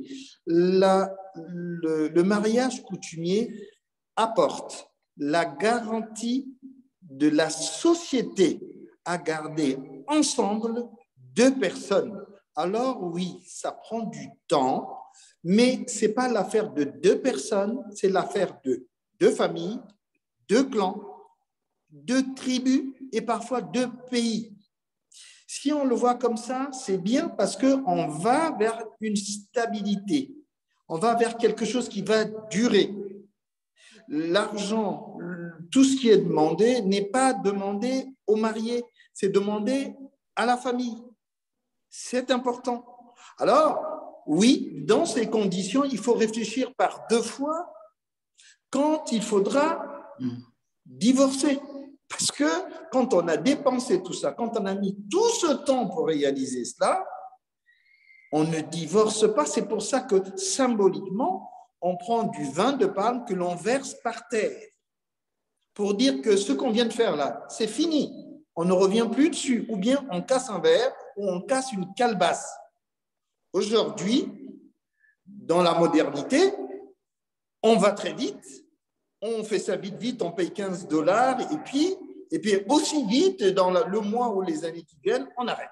Donc, il faut bien voir ça. Alors aujourd'hui, la réponse que je donne, je dirais aussi, d'une part, il faut expliquer cette tradition et quand on l'explique, on se rend bien compte que c'est totalement en harmonie avec le reste, même avec le mariage civil. Mais il faut dire que le mariage traditionnel est complété par le mariage civil. C'est-à-dire que même quand vous avez fait ça, aujourd'hui, le droit qui s'applique, ce n'est pas le droit coutumier ou le droit traditionnel. C'est le droit civil. C'est le juge, c'est le président, c'est le maire, c'est l'attorney, enfin, ces gens-là.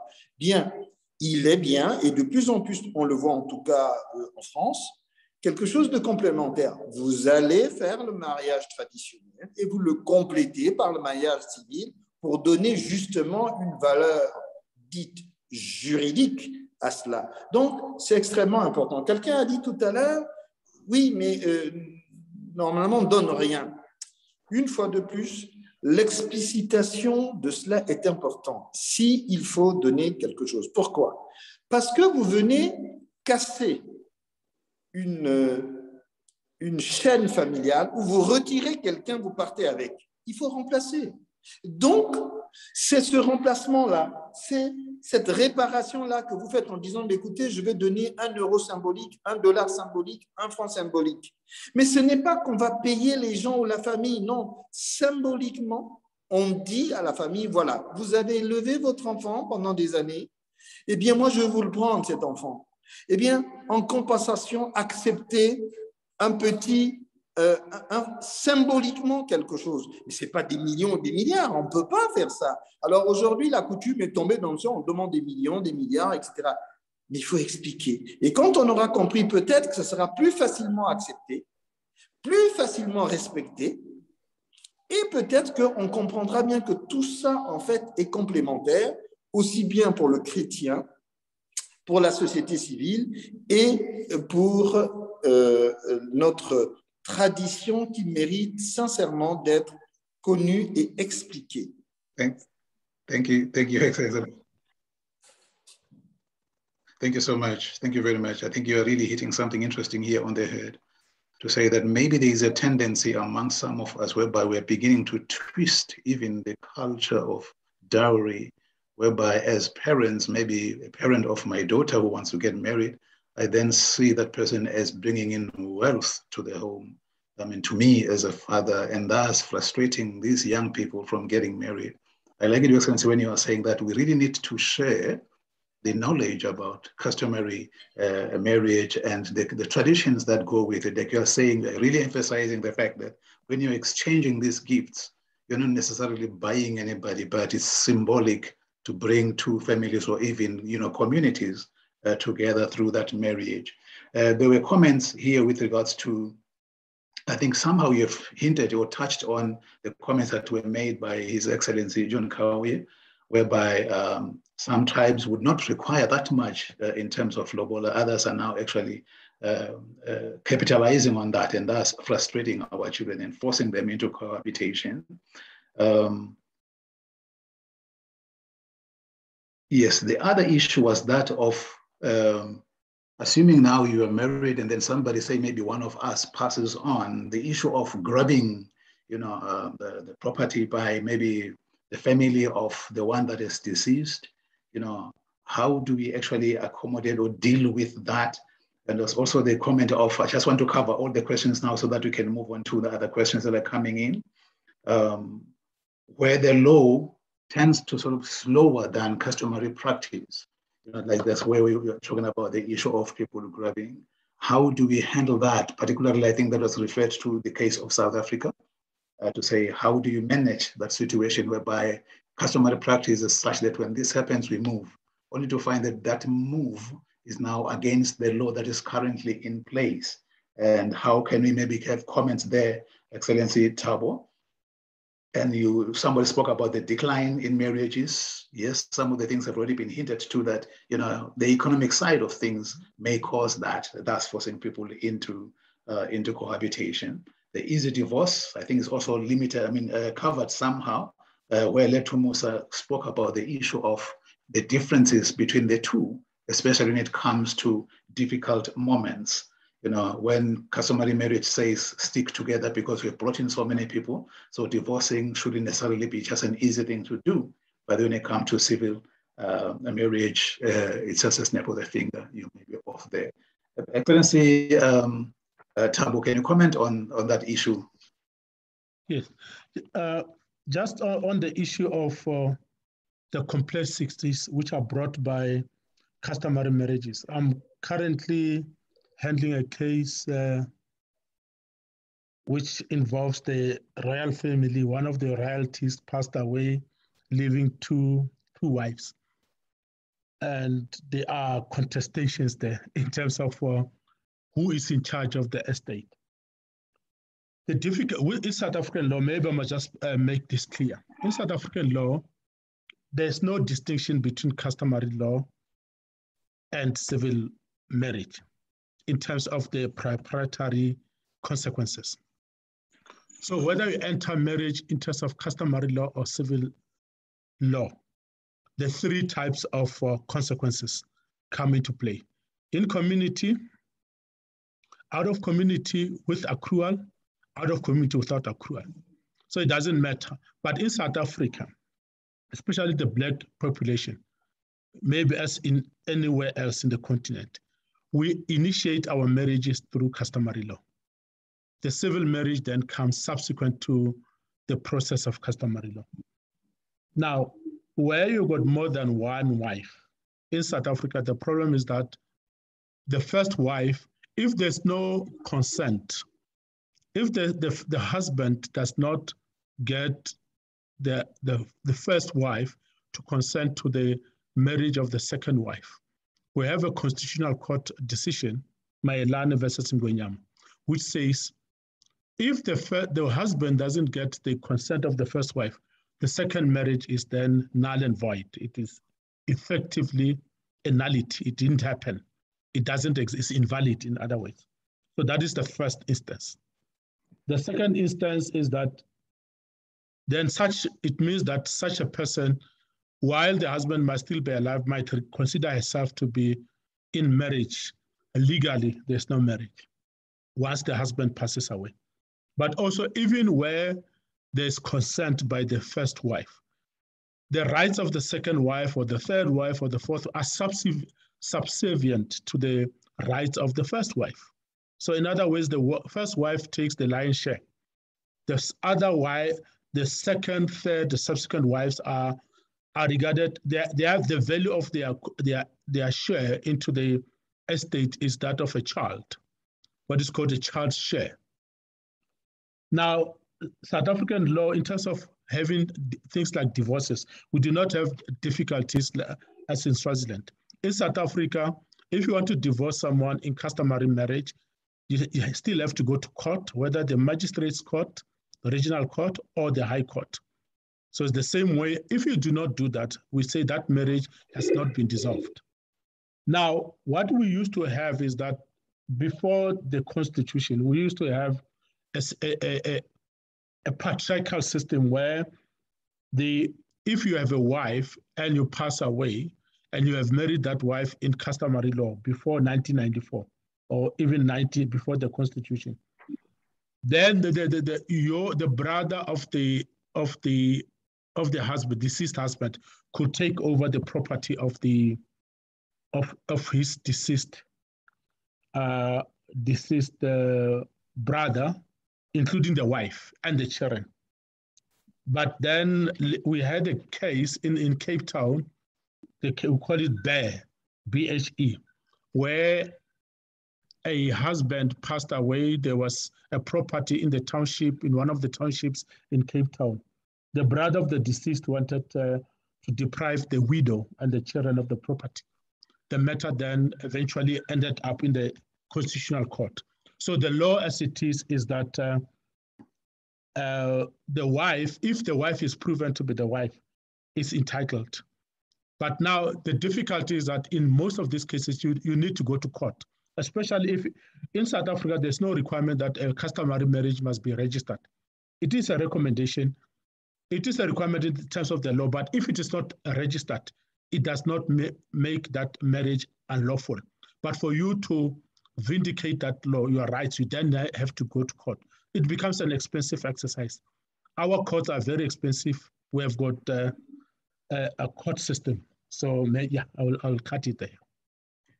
Thank you very much. Sorry for that, Express. We are now pacing against time, but thanks very much for that submission. Can I give an opportunity to His Excellency Pastor Oyebanji for another question? That may be the last one because we really have exhausted our time. Your Excellency Pastor Oyebanji. Thank you very much, Your Excellency, for this privilege.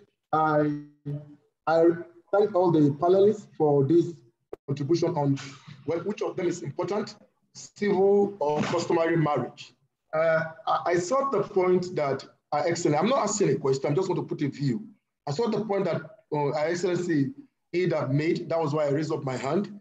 Now, in looking at this, in every country, especially in Africa, we are all guided by law. Even the marriages that are done in churches are under the law, whether civil or customary. I think the strength of this discussion should now be where civil law is not exhaustive, customary law is not exhaustive, where does the kingdom law comes in to bridge the gap and help us solve the challenges around these laws, the civil law or the customary law. And that is where we should be putting our strength as individuals, as families, as global roundtable like this, to now begin to provide solution. You see, I've seen somebody raise a point here about the elaborate church wedding. Actually, wedding is not supposed to be elaborate. Wedding is supposed to be between God, the priest, and the people that are getting married. It is the woman culture that built that elaborate aspect of marriage.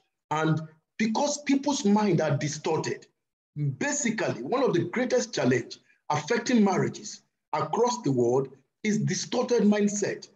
People don't understand the originality of God's intention for marriage. Whether you put your marriage in civil or customary law, or you allow it to be governed by biblical laws, what matters most is the individual and what is expected from them by their role in that marriage. You see, we have seen civil marriages that succeed. We have seen customary marriage that succeed. And we have also seen kingdom marriage that failed.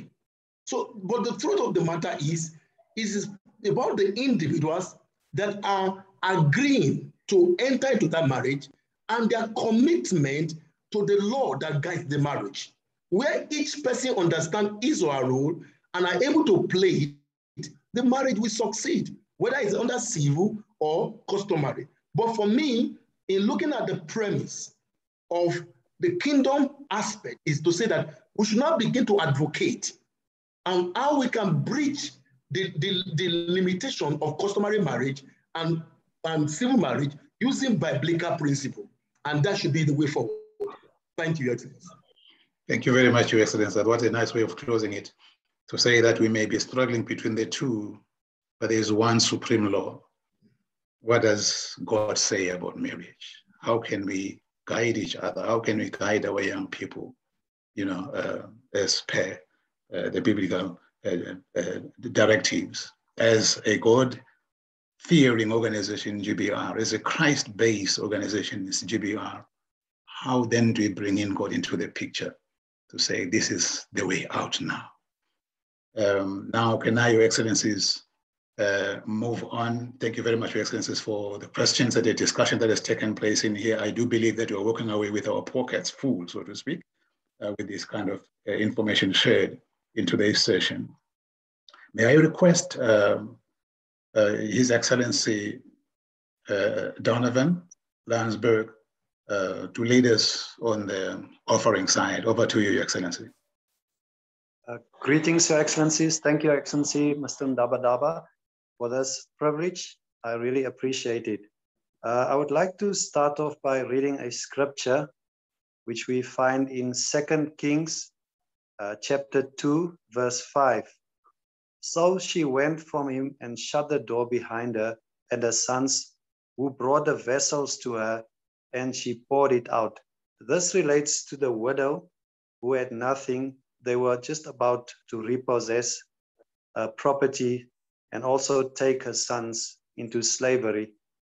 So the prophet of God, Elisha, came to her aid and gave her this instruction to take her last oil, her last possession, and to pour it out into empty jars. And we all know what happened.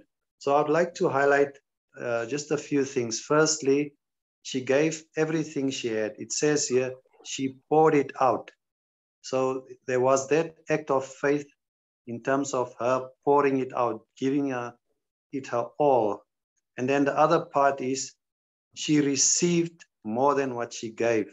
That is a key principle in the kingdom of God, whereby when God blesses, he blesses us more than what we can think, ask, or imagine. So I would like to encourage us to, as we give, the details are put on the screen for us to give, to remember that God is a rewarder of those who diligently seek him. God is a rewarder of our faith.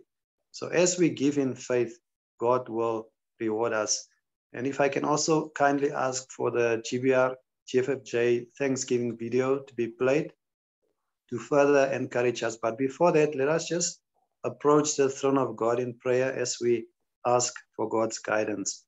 Thank you, Heavenly Father, for this opportunity we have, Lord, to receive so much, Lord, and the little bit that we need to give, Lord, doesn't compare in terms of the reward that you have in store for us. Thank you for making it possible for us to give, because we cannot give if we do not have. And thank you for making us obedient to give. And thank you that we can stand ready to receive from you, to receive blessings from above. In Jesus' holy name, amen. Thank you, Your Excellency, for this opportunity. Amen. Thanks, Your Excellency. Thank you very much. Can I now move on, Excellencies, and request His Excellency Thabo Seneke for the announcements and the vote of thanks, Your Excellency Thabo.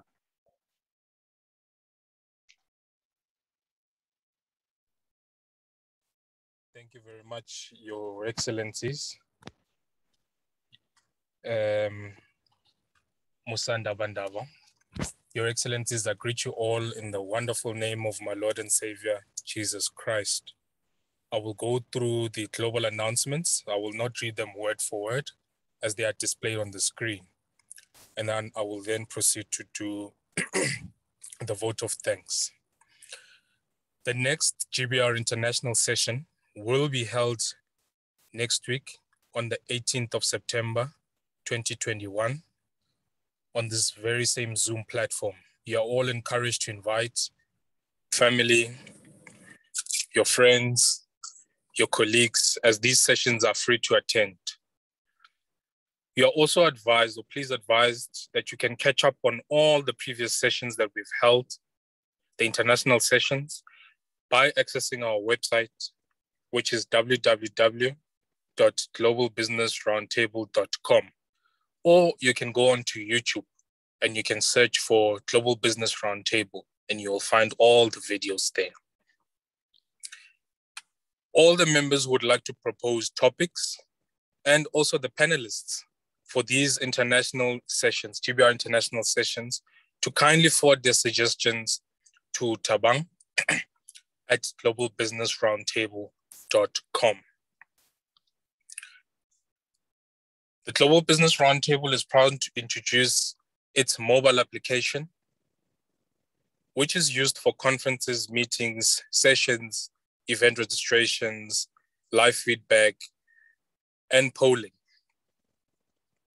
The app is available for download on the Google Play Store or on the Apple Store as well. You're all encouraged to download the mobile application. Please note that the GBR Worship CD and DVD is now available on iTunes, YouTube Music, Amazon, and many other digital music stores. The worship team provides to us beautiful worship 30 minutes before the session and also 30 minutes after the session. So you're all encouraged to support. You are also invited to register on the GBR network by accessing our website, which is www.globalbusinessroundtable.com. Please note that the GBR Thanksgiving, as well as the Global Fund for Jesus NGO Grant Awards event, will be taking place on the 20th of November, 2021 in Johannesburg, South Africa. For more information, you can visit gbrthanksgiving.com. The leadership of GBR and GFFJ requests all members to set aside their Wednesday from 6 a.m. to 6 p.m. from January to November as a day of fasting and prayer. All the prayer items are available on our website, which I repeat again, www.globalbusinessroundtable.com. And those are the global announcements. I will now move on to doing the vote of thanks, starting firstly with our facilitator, His Excellency, Mr. Musa Ndabandaba, all the way from the Kingdom of Eswatini, standing in for our convener. We thank you very much, Your Excellency, for a well-run program on the topic of civil and customary marriages. Thank you very much, Your Excellency. We'd also like to thank the worship team, which provide us with beautiful worship before the session and also after the session as well. We thank you to the GBR worship team. We also like to pass our thanks to Her Excellency, Mrs. Kawuya, all the way from Botswana, for having done the opening prayer. Thank you, Your Excellency. And we'll also like to thank our main presenters, Mr. Loembé from France, Ms. Njogu from Kenya, Advocate Seneke from South Africa, and in absentia, Mr. Costa, Mr. Cassoma from Angola. We thank you very much, Your Excellencies, for having availed your time to come and share the very powerful nuggets that you have shared here today about civil and customary marriages. We're very grateful for that, Your Excellencies. Thank you very much. We'd also like to thank His Excellency Donovan Landsberg from South Africa, who did the offering for us, reminded us about the reason for giving. As we close, we'd like to thank His Excellency Dr. Pierre Gomat from Gabon, who's going to come and do the closing prayer. And also would like to thank all those who made comments and asked questions, and for all of you, Your Excellencies, for having attended the session, and also together with the technical team for having done a sterling job in running these sessions. Thank you very much, Your Excellency, and God bless. Thank you very much, Your Excellency. Thank you, really appreciate. May I now request my brother, His Excellency Dr. Pierre Gomat, to sort of lead us in closing prayer.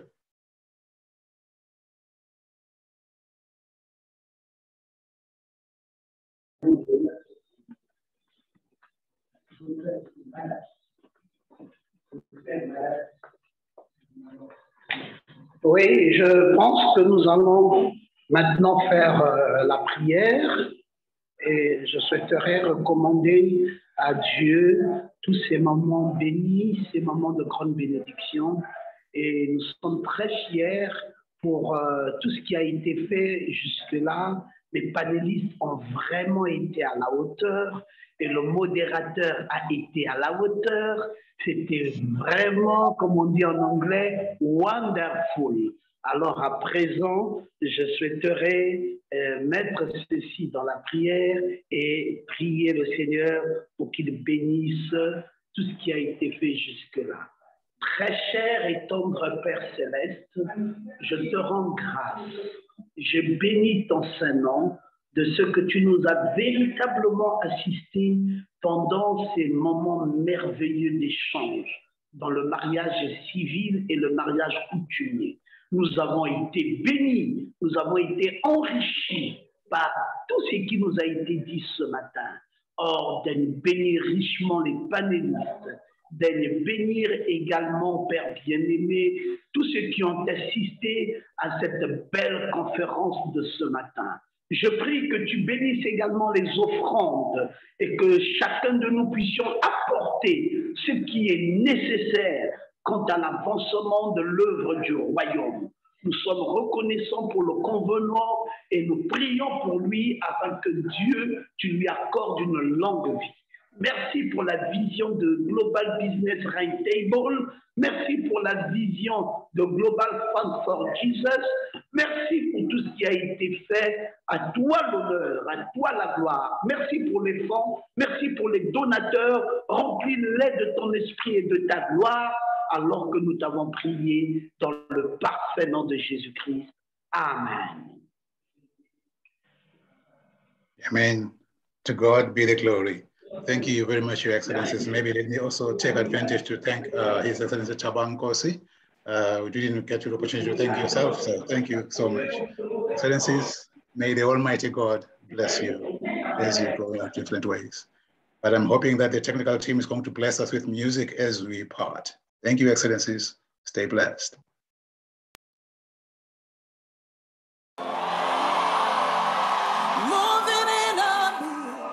Lift your voice, say. Where's Mahalia? Ladies and gentlemen, Mahalia, come on. You are rearranging destiny. Lift your hands, say. I worship you. You are here. Touching every. Worship you, yes we do, God. Worship you, I worship. You are here. You are here. Rearranging destiny. Rearranging destiny. Yeah, yeah, yeah. I worship you. I worship you. Yeah. We call it we make miracle work, promise keep light in the darkness. My God, that is who you are. London, what are you calling us? We make a miracle work, Jesus. Yeah, you're the light in the darkness. We call you with the light. Hallelujah. Miracle work. Miracle work. Light in the darkness. Come on, church, raise your voices and call. He wipes away all tears. He mends the broken heart. Here's the answer to it all. What's his name? He wipes away.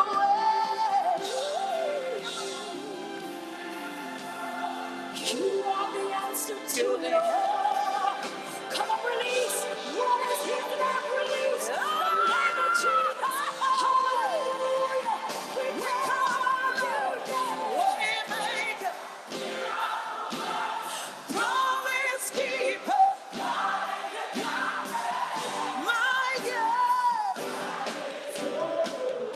We call you the Waymaker. Miracle worker.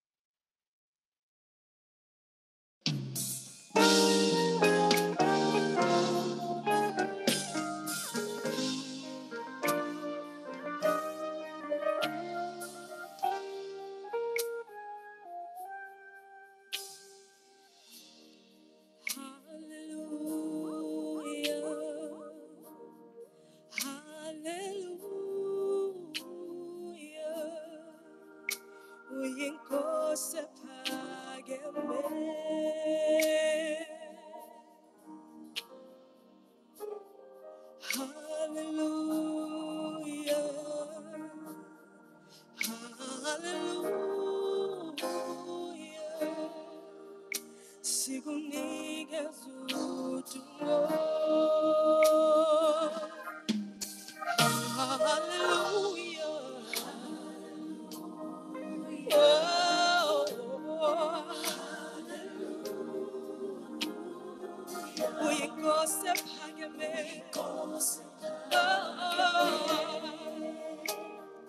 Oh, hallelujah. Hallelujah. Sikunikeza thina siphakamisa izandla zethu. Sithi wena uyingcwele. Oh, uyingcwele. Siyazilala phambi kwakho. Sithi wena uyingcwele, uyingcwele. Siphakamisa izandla zethu. Kuwe sithi, uyingcwele, Jesu. Siyazilala phambi kwakho. Sithi wena uyingcwele,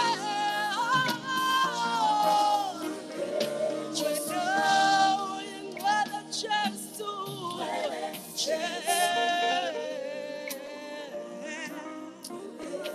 Wena uyingcwele.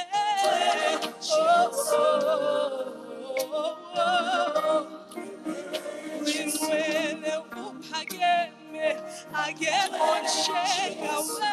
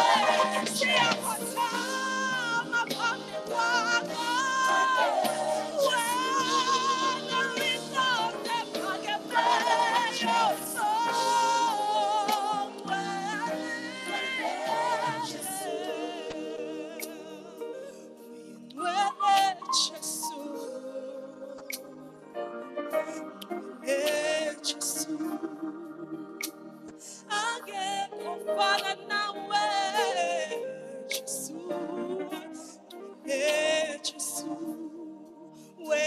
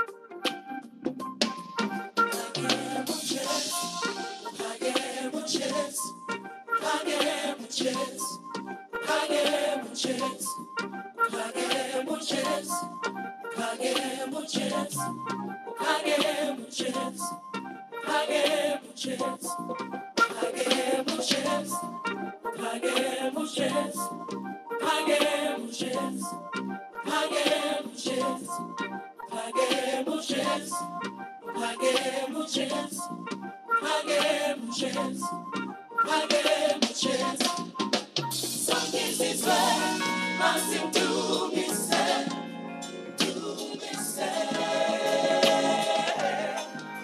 Some cases where nothing to be said, to be said. Pagué muchas, pagué muchas, pagué muchas,